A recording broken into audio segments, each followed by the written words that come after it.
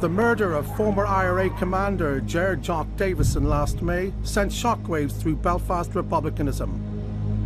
The police didn't know who did it, but others, desperate for revenge, decided they knew who it was. 3 weeks ago, they shot Kevin McGuigan dead in front of his wife. This time, the police had suspects in mind. We believe that members of the Provisional IRA have been involved, along with others, in the murder of Mr. McGuigan. At issue is the IRA back and in the business of murder. A political crisis has ignited which threatens to pull down the Stormont administration. Business will not be as usual. There will be no further meetings of the Northern Ireland Executive. We're being told that the future of the Assembly is at stake. Tonight, how the murders of 2 Belfast Republicans led to this crisis.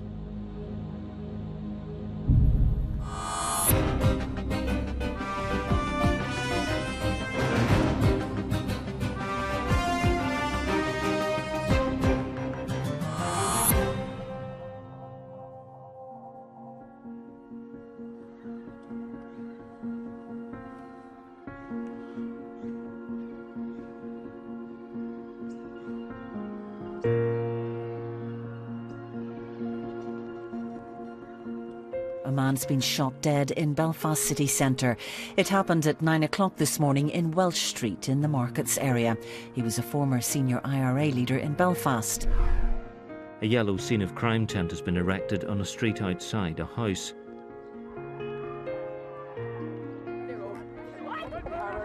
There were reports of distressing and emotional scenes as word of the murder spread among relatives and neighbours. Groups of people gathered in the adjoining streets as the police and ambulance services responded to the shooting. Get the fuck out.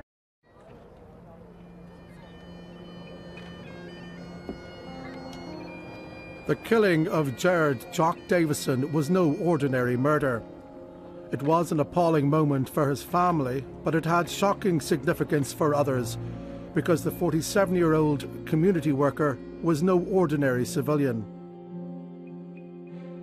He had been, multiple sources have confirmed, the commander of the IRA in Belfast as recently as 10 years ago. He had been close to the very top of the Republican movement. At his funeral, Sinn Féin's Jerry Kelly was among several familiar Republican faces, like Bobby Storey, named in Parliament as the one-time IRA intelligence boss. A Republican Guard of Honour headed his cortege. The beret and gloves were the unmistakable symbols of his paramilitary past, part of the ritual of commemoration for the IRA dead.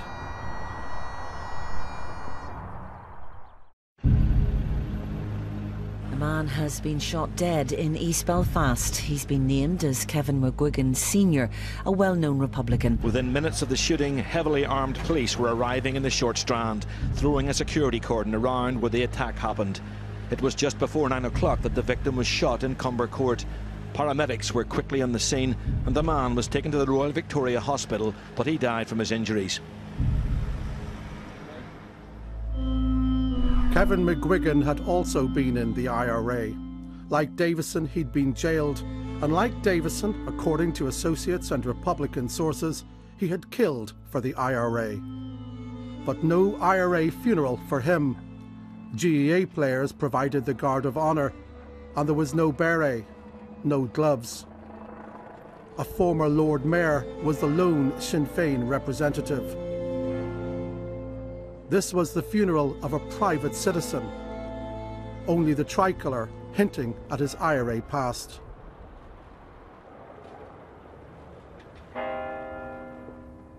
The impact of these killings has resonated far beyond the Short Strand and Markets areas on the edge of Belfast city centre.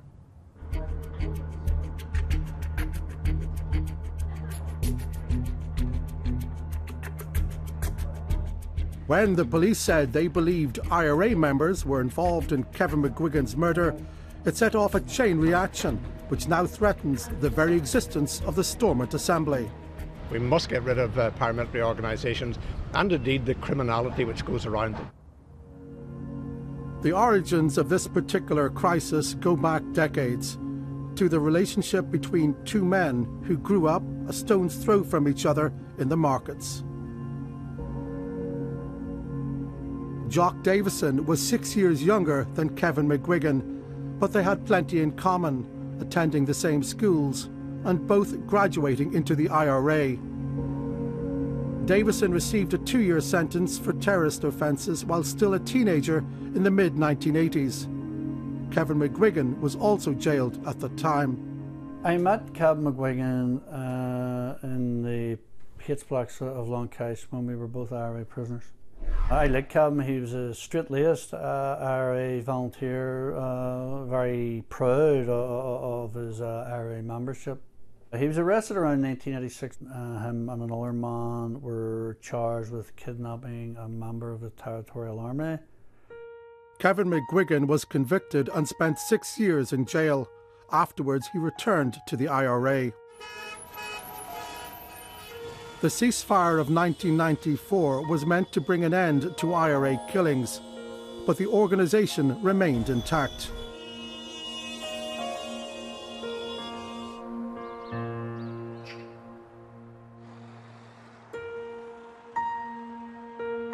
They haven't gone away, you know.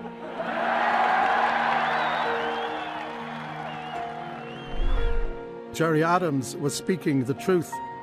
The IRA continued to kill, but under the cover name of Direct Action Against Drugs. The police say at least 4 men walked up to the vehicle and several shots were fired.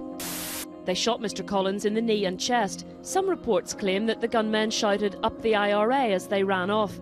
30-year-old Martin McCrory was hit by the hail of pellets and died later from his injuries. Last night's shooting is the 4th murder in Belfast in less than 3 weeks. Sinn Féin denied the IRA had any connection to the group, but that wasn't true. It was the IRA, yes. And do you know about the involvement of Jock Davison and Kevin McGuigan in that group? Yes, they were together in that group. They shot a number of people. They were IRA hitmen. In fact, Republican sources say Jock Davison headed the team of killers. This particular killing spree by the IRA, or DAD, ended in 2001. At least 12 people had been murdered. By now, Gerard Jock Davison was the overall boss of the IRA in Belfast, brigade commander. Kevin McGuigan remained a foot soldier, his Republican activity confined to putting up election posters for Sinn Féin. He didn't drink, didn't smoke. Ask his neighbours and they speak of a man devoted to his family, his 9 children. But he had a record of meting out ferocious punishment if he felt any of his family was threatened in any way. In 2003, he fell out with the IRA. I have been given various accounts of why this happened, but whatever the background, it ended very badly for him. On this very day, 12 years ago, September 8th, 2003, the IRA ordered Kevin McGuigan to an alleyway here in the Short Strand. He was then shot in the ankles and elbows a total of 4 times. It's been reported that Jock Davison, as the IRA commander, ordered the shooting. By this time, Anthony McIntyre had himself parted with the IRA.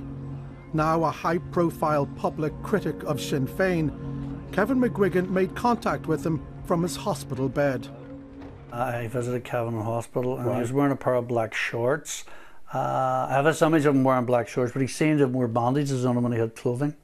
Jock Davison was said to have ordered it. Kevin told me this himself, and Kevin explained it away in terms of personality clashes and favouritism, and that he wasn't treated justly and he wasn't treated fairly, and that an IRA volunteer of his standing should have got a fair hearing. Few outside of Republican circles knew anything about Davison and the shooting of his former comrade, but Gerard Jock Davison would soon find himself in the middle of a high-profile murder investigation. The stabbing happened after a fight broke out in McGuinness's bar on May Street at around 11 o'clock last night. Brendan Devine was attacked in the bar and had his throat cut. He staggered with Robert outside. The 33-year-old man from the Short Strand suffered a stab wound to the stomach. He was found in Crummock Street and he died later in hospital. In 2005, Robert McCartney and his friend Brendan Devine got into a row with Davison and others in a bar in the markets. The row ended with Robert McCartney's killing. Robert's sister, Catherine, says if Davison hadn't been in the pub that night, her brother would be alive today. She says he gave the signal that led to her brother's death. The key role that he played was in giving the order that Robert and Brendan were to be murdered. The order was a hand gesture across the throat. It was because of his position in the IRA he was able to give the order, and the people then followed the order. So yes, I blame Jock Davison for that. Davison denied this, but after the killing, the IRA organised a clean-up to get rid of any evidence. That night when the IRA got the call of what had happened in the markets, they had a choice. Do we go in and do we cover it up, and do we use all our political might to ensure that nobody's brought to boot for this? And they chose the latter. Now, they don't only do that if you're important, and Jock obviously was very important. Initially, the IRA said it was not involved in the killing, before admitting that some of its members had been at the centre of events. 3 men were charged with various offences, but no one was convicted. Jock Davison was never charged with any offence. That summer, the IRA formally ended its war. Ex-Republican prisoner Shana Walsh read the IRA statement. The leadership of Ogie and Ahern has formally ordered an end to the armed campaign. This will take effect from 4 p.m. this afternoon. All IRA units have been ordered to dump arms. All volunteers have been instructed to assist the development of purely political and democratic programs through exclusively peaceful means.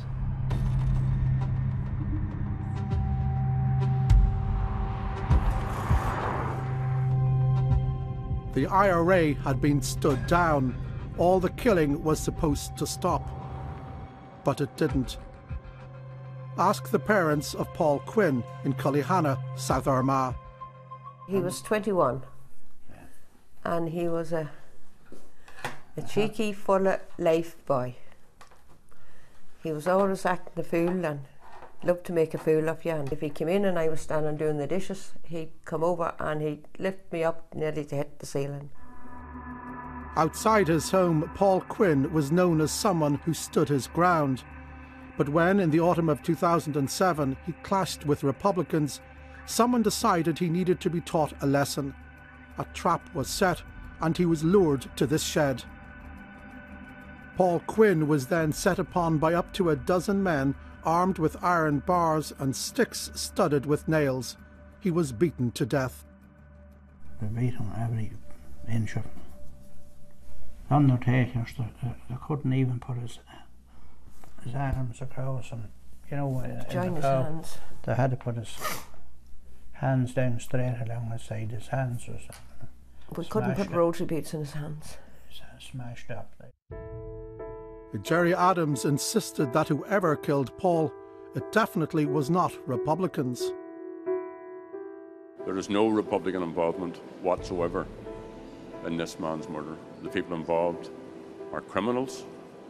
But that's not what the International Monitoring Commission, the organisation set up to examine and report on paramilitary activities, concluded. It said, "We do believe that those who were involved in the attack on him, in his brutal murder, included people who are members or former members, or who have associations with members or former members of the Provisional IRA." However, the IMC absolved the IRA of ultimate responsibility because it concluded the attack had not been sanctioned. No one has ever been convicted of the murder of Paul Quinn, just as in the case of Robert McCartney. By 2008, the International Monitoring Commission was reporting that it believed that the IRA was, by design, being allowed to wither away. it also said this: there have not been, nor do we foresee that there will be, formal announcements about the disbandment of all or parts of the structure. None of this prevented Bobby Story from appearing to threaten the return of the IRA when Gerry Adams was arrested by the PSNI last year. We have a message for the British government, for the Irish government, for the cabal that's out there. We ain't going away, you know. If the IRA hadn't gone away, nor had the simmering row between Kevin McGuigan and Jock Davison. McGuigan, still angry about the punishment shooting, was now claiming he was certain Davison was an informer. I've been told that earlier this year, the two men confronted each other here on Ormeau Avenue in the centre of Belfast. Kevin McGuigan was driving when he spotted Jock Davison. He pulled up alongside him and the two got involved in an angry verbal confrontation. It only ended when Kevin McGuigan drove off.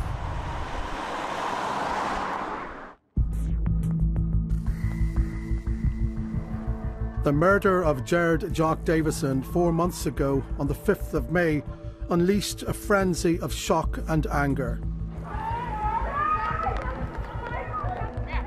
The killing of the former IRA commander seemed like a strike at the heart of Belfast republicanism.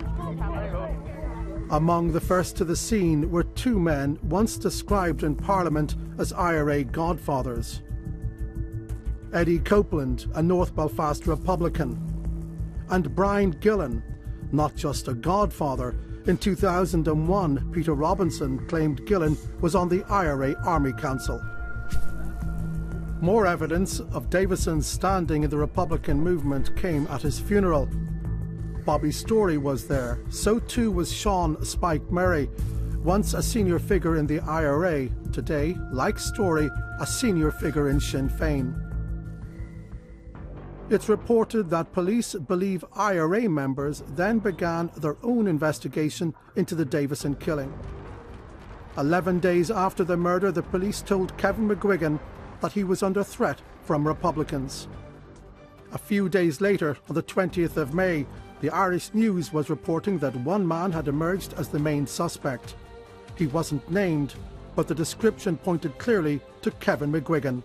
His name was circulating in Republican areas quite a short time after the death of Mr. Davison. We ran a story which strongly suggested that a name was in the frame, as the phrase goes, and that certain people were following him very closely, paying very close attention to him.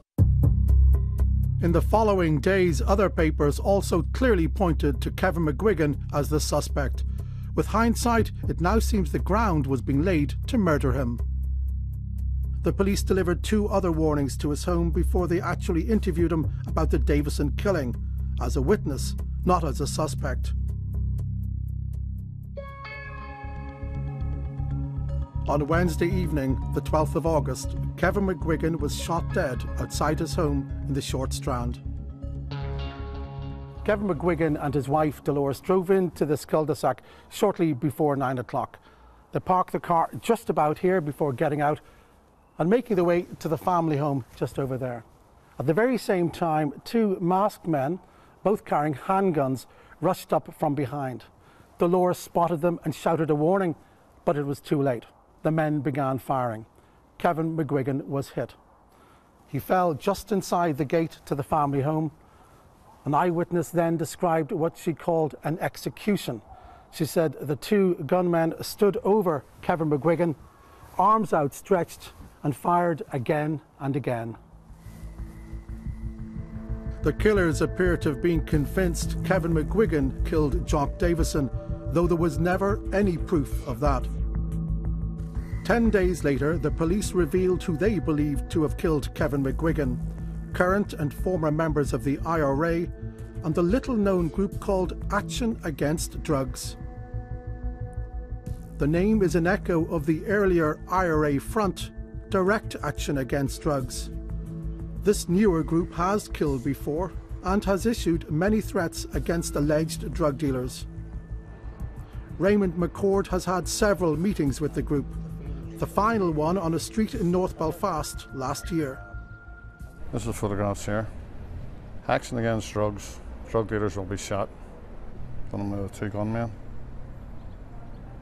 He'd previously been given lists of alleged drug dealers and told to warn them to leave Northern Ireland or be shot dead. Drug suppliers seemed the group's only interest. To your knowledge, is Kevin McGuigan ever on the list that you saw?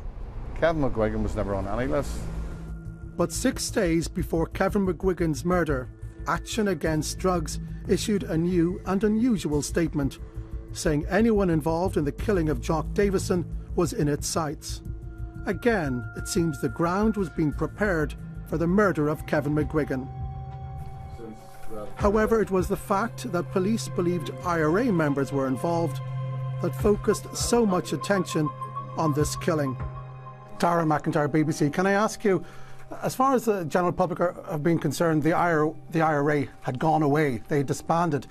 How long has the PSNI known in its terms that the IRA continued to exist? What has happened is that a line of inquiry has opened up in a current murder investigation that has caused us to reassess our position around this and our understanding of the current structures and involvement, the status of the Provisional IRA. 10 years after the IRA was supposed to have left the state, here we have the state saying that they still exist. Oh yes, but there was never a question of them disbanding. The instructions that they were given when Shane Walsh made his statement saying that volunteers should stand down and all weapons should be dumped. But he then said that volunteers should devote themselves to exclusively peaceful means and involve themselves in democratic programs and nothing else whatsoever. So it wasn't a case of them disbanding. Their energies were to be redirected into politics. Gerry Adams intervened with what he might have hoped was a decisive message. Let me be very clear. The killings of Jock Davison and Kevin McGuigan were wrong. Those involved do not represent republicanism. They are not the IRA. Contrary to what the Chief Constable of the PSNI claims, the IRA has gone away. I know Republicans, I work with them day in and day out, who have been former IRA members who are absolutely fully committed to building this peace process, and that's the IRA that I know of. But language is important, precision here is important. Has the IRA disbanded or not?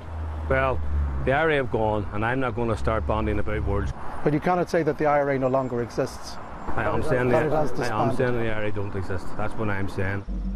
While Sinn Féin continue to deny IRA involvement, and the police say they believe the group Action Against Drugs was also involved, most observers think events were driven and controlled by IRA members. Well, it was a professional hit job. It looked like an IRA squad, at least 4 to 6 people involved. You don't think that up in 10 minutes.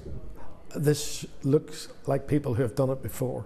Do you believe the line coming from the police that this group Action Against Drugs was involved in this centrally? No, I don't. Anthony McIntyre is certain it was the IRA. When Kevin McGuigan was shot, never once entered my mind there was anybody other than the IRA. Why? It was standard IRA modus operandi, and it was a type of killing that the IRA carried out, and the IRA certainly had a motive for killing Kevin McGuigan. And that motive for killing Kevin McGuigan was that the IRA would need to dissuade or deter people who would want to have a pop at senior figures. The police say in public and behind closed doors they have no evidence that the killing of Kevin McGuigan was authorised by the IRA's leadership. But a murder by IRA members was always going to pose a major threat to Stormont. One question can I ask you, were you surprised at the notion that the IRA still exists? Were you personally surprised by that notion? I don't think any of us were surprised. And why is the DUP in government with Sinn Féin on that basis? None of us were surprised that the IRA are still about. We understood the nature of Sinn Féin and the IRA, and we still do. Okay, folks, thank you. 2 weeks later, concern has turned to crisis. The Ulster Unionists left the Stormont administration. We will not sit in a side room drinking coffee while the DUP and Sinn Féin carve out another little seedy deal. The DUP has halted routine executive meetings, threatening resignations if the Republican response is not to its satisfaction. But you've always thought that the IRA continued to exist. Well, why is it a particular issue right now? Well, because somebody's dead. But that then means that the fact that the IRA continued to exist of itself wasn't an issue for you. No, the position was that every Chief Constable and every IMC report for a period of years indicated that the organisation of the IRA continued to wither away. That's the phrase they used. But they never said disbanded. They said wither away 7 years ago. Now, if something is withering away 7 years ago, you would expect it to be dead and buried 6 years ago. Nobody has said what George Hamilton said in the aftermath of a murder. That's why the organisation of the IRA has to be dismantled. Talks sponsored by the British and Irish governments began today. With the dispute over welfare reform still unresolved, this latest crisis has clearly raised the stakes. Let's be very honest about it. We have to accept, and I acknowledge that on this programme, that we are moving into a period here which could be the life or death of these political institutions. I don't want that. And in all of our discussions, not least in the last number of days, we've made it very clear. We want these institutions to work. We don't want them just to survive. We want them to work. And that's what we're committed to doing, because if they fail, I think we have to say to ourselves, will they return anytime soon? And that, I think, leaves a big question mark. Can the political process survive with an IRA still in existence, supporting peace, but with members who reserve the right to kill people like Kevin McGuigan? What police and many Republicans agree on is that the Provisional IRA of today is a much changed organisation. It's a shadow structure. It's withdrawn very deep into itself. It exists for an entirely different purpose than it previously did. It's no longer at war with the British state. The PSNI has refused to say if an Army Council still exists, but one part of the IRA framework almost certainly does. It's called the IRA Executive, a group of as many as 12 senior IRA people, veterans, who sit above the Army Council as the official trustees of the IRA's organisation and the guardians of its rulebook. One man, who asked not to be identified, but who has held a prominent role in the Republican movement, told me that by definition, if the IRA remains, then the IRA Executive does too. My source said he understood that instead of the original military structure, the IRA now relies on a network of individuals, and their role is to maintain a presence rather than carry out attacks. According to Republican sources, that network of individuals in Belfast was centrally involved in avenging Jock Davison. They suggest the go-ahead to kill Kevin McGuigan was given by one man reported to have held a top IRA rank.